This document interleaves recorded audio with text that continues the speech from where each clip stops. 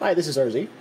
Please excuse the mess. I've been playing with this 900 MHz Xbee Pro module for the past hour or so, moving it around, trying it in different positions, and nothing really made any difference.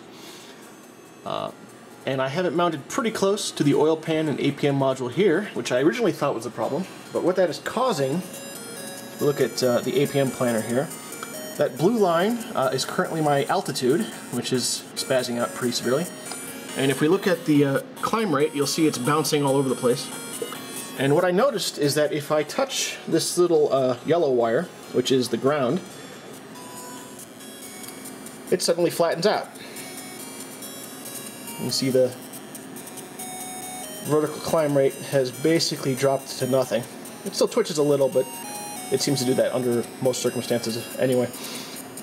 So what I was trying is I have added a choke to that line. So I'm going to stop and add the choke, and we can look at this again. Okay, so I have replaced the normal ground line with a yellow ground line with a choke in the middle of it with 4 windings. I stole that from a dead Roomba that I had laying around. And everything's up, so let's go back to the APM planner. And if you look at the altitude line, you'll see it's pretty darn stable.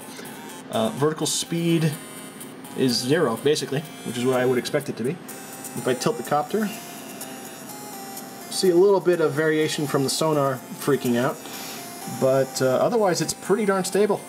And as you can see, I haven't changed the mounting at all. And I also tried choking all 4 lines, and then the lines individually, and it only seems like I have to choke the ground. So hopefully this will help some people.